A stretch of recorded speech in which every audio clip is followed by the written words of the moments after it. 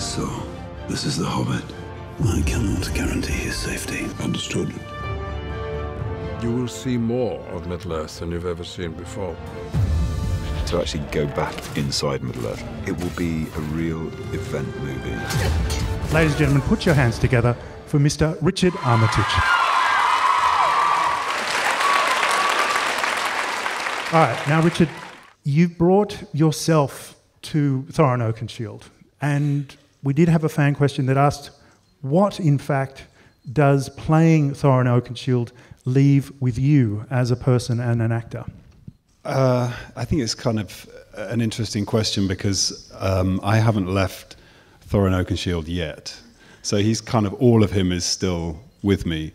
But I think the one thing that I discovered about myself whilst creating the role was the realization about leadership by example. So because I'm not really a bold leader as a person, and I found in him a nobility which is about leading by example, not necessarily by dictation. So really that's the biggest thing that I learned for myself. All right, so if you're in trouble, pick up a piece of wood and kill somebody.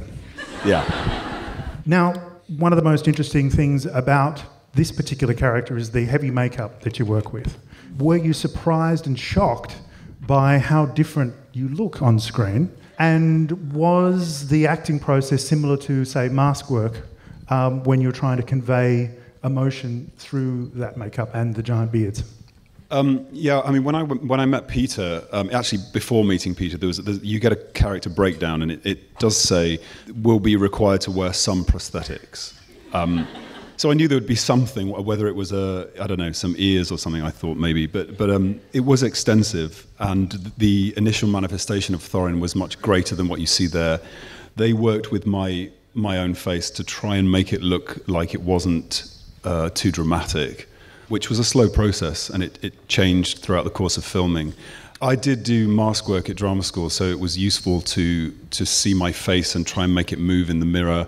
And I spent a lot of time doing that. I also worked with Tammy Lane, who was my prosthetics artist, to try and make sure that the flashing on the eyes wasn't too heavy so that I could move my eyebrows. The eyes move in such a sensitive way. I didn't want that to be inhibited in any way because I felt that the key to seeing into Thorin's heart was through his eyes. And I was nervous about having all of that on my face, but I think it worked out okay. And when I took the prosthetic off, my face was much more animated than I normally am as a person, but that was just because of the muscles being exercised a little bit more. Now, what is it that you think is left behind for audiences today, as opposed to, say, the audiences of Tolkien's time who would have seen it as a direct metaphor for World War I?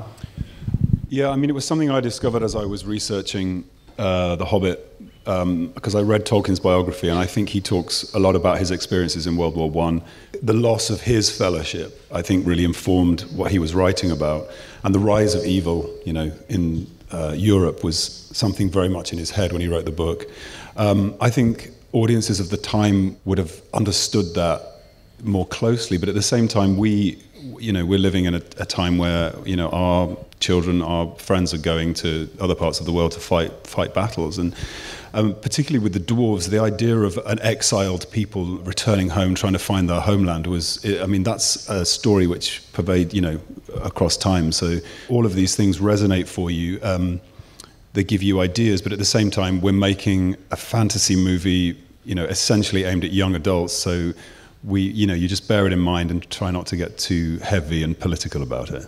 Well, I think that's the most interesting thing, is ultimately these films are entertainment. It's fun. And I want to ask you about the fun of it, because obviously 266 days of hard work, of emoting under heavy makeup, heavy battle gear, and of course throwing Orcrist around. I mean, how heavy is Orcrist to wave above your head? Is it just a piece of balsa wood, or is it a lovely wetter work? I've got to say, most of the fun was had offset. The first day I had all the costume on and all the makeup, and it was so hot and heavy, as you've probably heard from many of the other whinging actors on this movie. But I made a conscious decision that I didn't want it to inhibit what I was doing, and I knew that if I really concentrated on the character, that I could, try and have some fun with Thorin. He's not a big bag of laughs, I've got to be honest. It was a challenge looking for a single moment to make him smile. For me, I have fun when I'm being tested and when I'm being pushed. And, this was an endurance test from beginning to end. And if it hadn't been for my fellow dwarves, British, Kiwi, and that coming together of two cultures, I really would have had a lot less fun. But we had such a great cast, and I can't wait to see them again. I started training again at the end of January so that I could swing that heavy sword around that you're talking about. But I was gifted a replica of the sword, so I've had practice. I was very close to taking it to the gym with me and swinging it around. Yeah. Now, you talk about having fun on set. And I want to perhaps delve into some of the stories that you may not have regurgitated previously. Perhaps ones where the director may have been put in a very embarrassing situation. Our director put himself in a very embarrassing situation. You might want to not film this because I'll get into trouble. Okay, so at the end of the first film when you see Thorin on the tree and he's about to attack Azog, I didn't really know what Pete was shooting there. And I was trying to run down the tree trunk wearing these massive dwarf boots. And I obviously wasn't coming down quick enough. So Pete got up on the tree and said, no, this is how you do it. He came running down so fast, by the time he got to the bottom, his pants had fallen down around his ankles in front of the entire crew, and they had been filming it. So somewhere there's a video of Pete with his pants around his ankles. Sir Peter Jackson, ladies and gentlemen. Yeah. Although he's not the first person to lose their trousers on the set of The Hobbit, I want to take you to a fan question about Dwarves Illustrated 2012.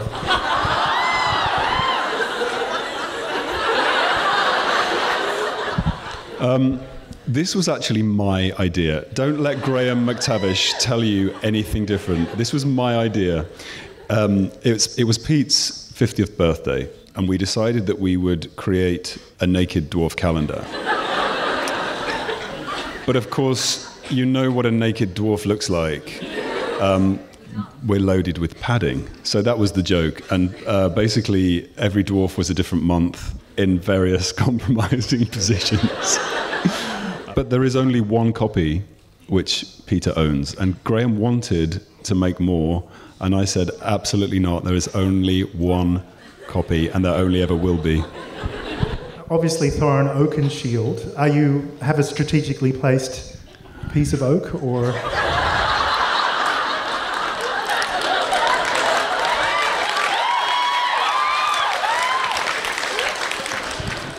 What happened in the calendar stays in the calendar.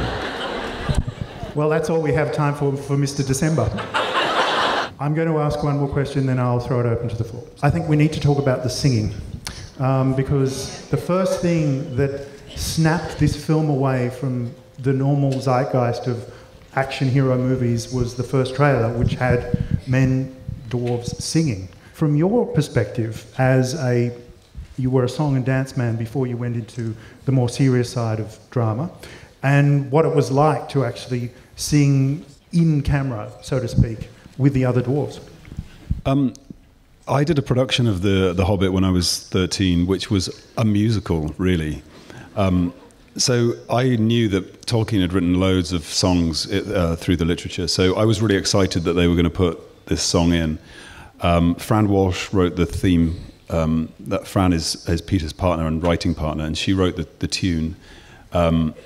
So I was really honoured to have been asked to take the first line of that song.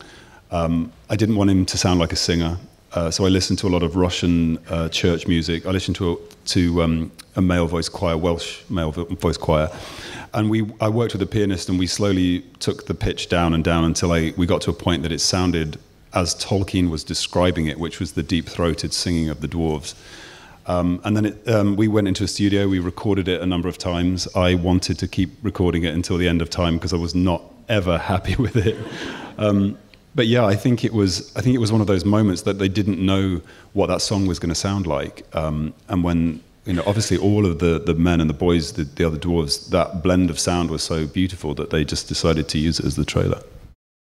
Far over the misty mountains cold, to dungeons deep and caverns. Did you ever record the full version of that song? I know Neil Finn did it, but it's not as good. You're about to see the film, and it is quite long. So, if that song had been any longer, I think people would have got a bit impatient. But there was a moment where I nearly got to sing the song at the end. Nearly.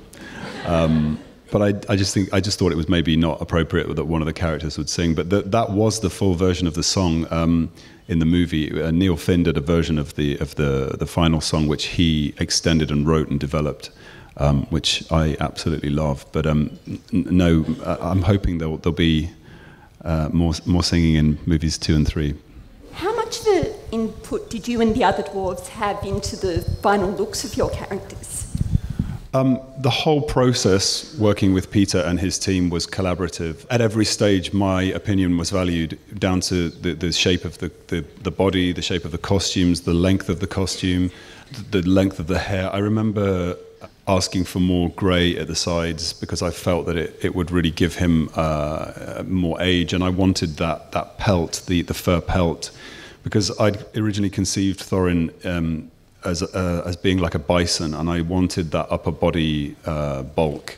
And whenever I didn't have that fur on, I really felt that I was sort of missing a part of him. So as much as it was hot and heavy, and they'd always say, you can do this scene without the pelt if you want, and I'd be like, no, I need it. I like it. It makes me feel like the character. Can you talk more specifically about how the way you imagine Thorin as a child compares with the role you created under Peter's vision? Yeah, it's very interesting because I was trying to listen to both of those voices, because I do remember very clearly reading the book as a 12-year-old, and then as a slightly older than 12-year-old man. As a kid, I was focused very much on Bilbo, and then as an adult, I was focusing on Thorin. But I had seen him probably as a bit older. But it was important that he was a potential king, that he was somebody that could return to his throne and lead his people and show his prowess on the battlefield.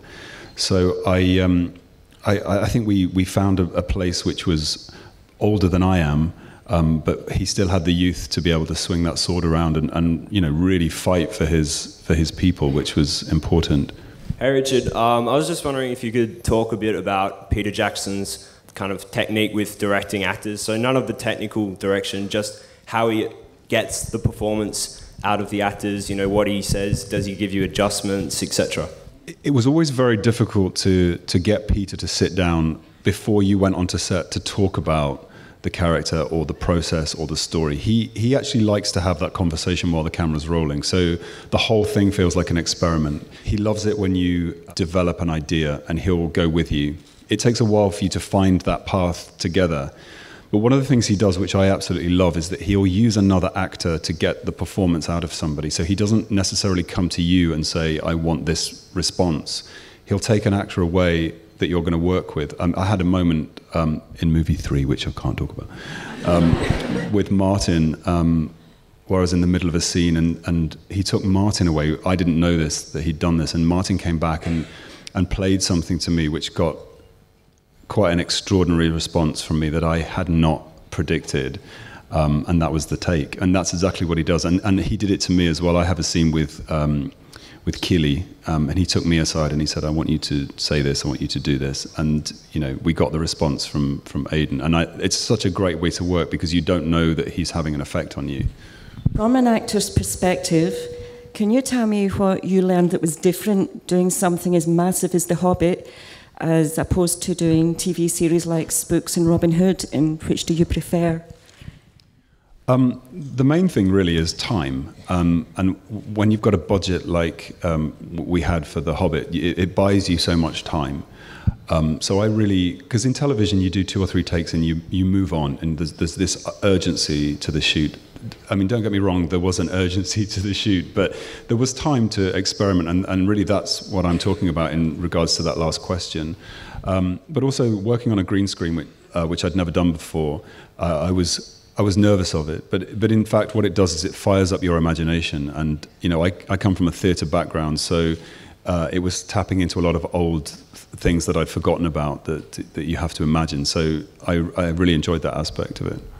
What elements of Thorin's character can you relate to the most, and do you have any personal life experiences that helped you shape your portrayal of Thorin?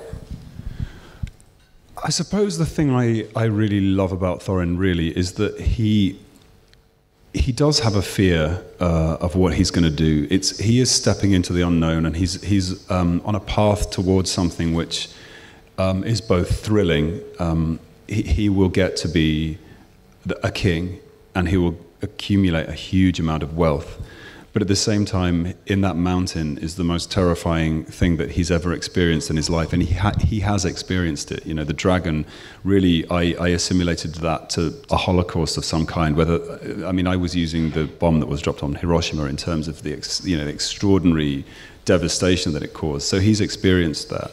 So, I think that's the thing that I was most fascinated with, is that he's walking towards something that he wants, but at the same time it's repelling him. And Tolkien did write about that story in the appendices, which we were allowed to use as a source reference. So, I love to write a biography for the character, so I used all of that, and then added some things myself that I felt would help me, because I knew we were going to do a prologue. So I tried to imagine what happened on that day when the dragon came, so that when that character opens the door to the mountain and smells the air, it has such a sense memory for him of what happened to him as a child. And all of these things, as much as they burden him, they drive him forward. So it was one of the best reasons to play the role. Of the scenes or the stunts you were legally allowed to do, what would have been your favourite stunt? My favourite stunt was one that I didn't know I was going to be able to do. I'd watched my stunt double do it, Mana Davis, who was absolutely brilliant. And it was the scene where, it was actually an additional scene, we did it in pickups, when we're on the mountain, when the stone giants are fighting, and Bilbo falls off the side, and then Thorin climbs down and then falls. And we were doing it on a wire, and Mana came to me and said, I think you can do this. And I was like, okay, if you think I can do it, then I'll do it. Just getting on a wire and doing something that your stunt double has already shot is thrilling. But, I love doing as many of the stunts as possible, not because it gives you a sense of heroicism, but it makes you really feel like you're playing the character. If you get to do everything that the character does, it's just very satisfying. Who would win in a cage fight, Thorin or Dwalin? And also, would you ever consider coming to Melbourne for a convention? Yeah, of course I'll come to Melbourne for a convention. As to the cage fight, you mean Dwalin and Thorin in a cage together? In a cage fight against each other, who would win?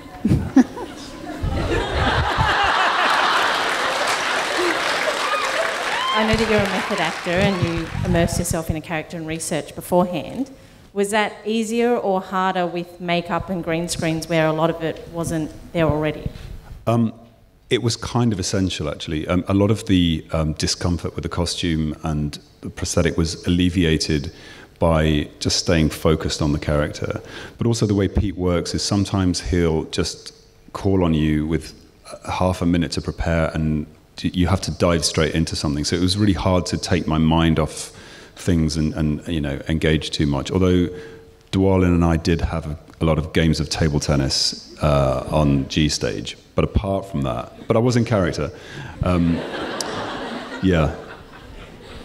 Hi, Richard. You've played a lot of sort of dark, brooding, grumpy characters. I wondered what your experience is, if you can comment on sort of casting to type, and whether you're looking forward to choosing some different sorts of roles in the future. It's a very good question. I always get very nervous when I read something that feels close to myself, because I predict that I won't get it, because I'm sort of better at being somebody that's very far away from myself, I think. But of course, I fantasize about playing, the romantic lead and the heroic character. I just don't think my face suits that. I think that there's something dark and malevolent about me. So yeah, there you go. Was that agreement? I think you're right. You do look inherently evil. I do. We all know that Peter Jackson was an absolute groundbreaker in technology when it came to Lord of the Rings. Were you expecting the level of groundbreaking technology that he included, like the red cameras and the HFR and the extra 3D technology that he was actually shooting live with? When you're shooting it, you're really not aware of any kind of technological differences between the cameras, apart from the fact that with digital you can do what's called a rolling reset, which is, I think, something Peter just uses himself, whereby you don't cut camera, you just keep going and you go again immediately. And for an actor, that's an absolute gift, because you don't have time to think about it or overthink it or self-note or overanalyze. So it's very freeing. The only thing that was a struggle and a challenge was to get the scale issue right. He developed a technique called slave motion control, where some actors are in a green room, some are on a scale set, and the two cameras are coordinated. So often, I think I had one scene in the second movie, which we're not allowed to talk about, whereby there were 300 people on set, and I was alone in a green room with 25 eye lines, little crosses on the wall. But again, you try to fire up your imagination, you go back onto the main set, you rehearse again, and you take that feeling away with you, and you just shoot immediately. So yeah, lots of challenges. What was it like filming scene 88, I think it was, the warg chase? We heard from Dean, Stephen and Graham that it was really full on. What was it like for you? They're just weak.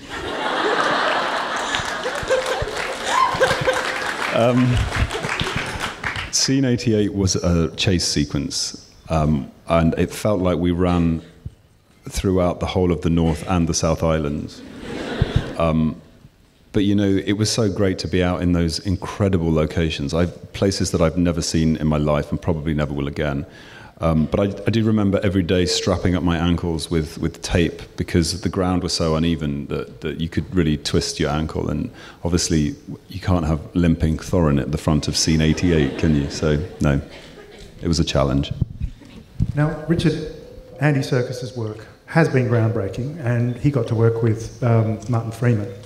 But there's another character who I can imagine you wouldn't think would be working in a MoCap situation. And it's the character played by Benedict Cumberbatch. And a thought hit me that it's quite possible that Peter Jackson would get Smaug and you in the room together. And I'm just wondering whether that's happened or whether you've actually talked about it. That's a real spoiler.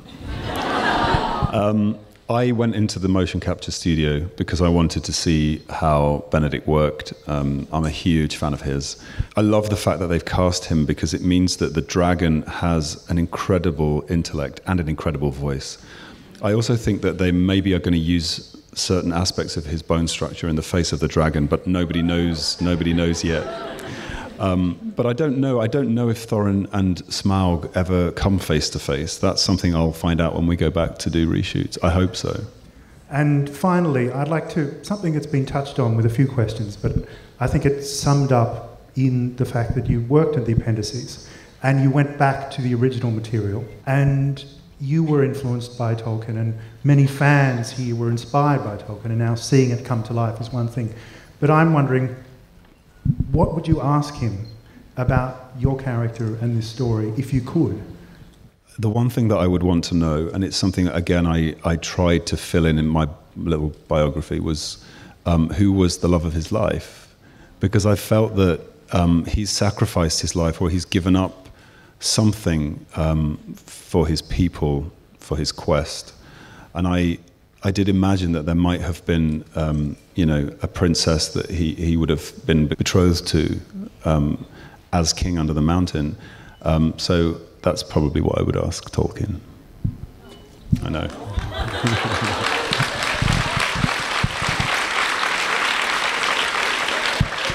Are you welling up? Well, ladies and gentlemen, I think that sums it up. Richard Armitage in a nutshell, a class act.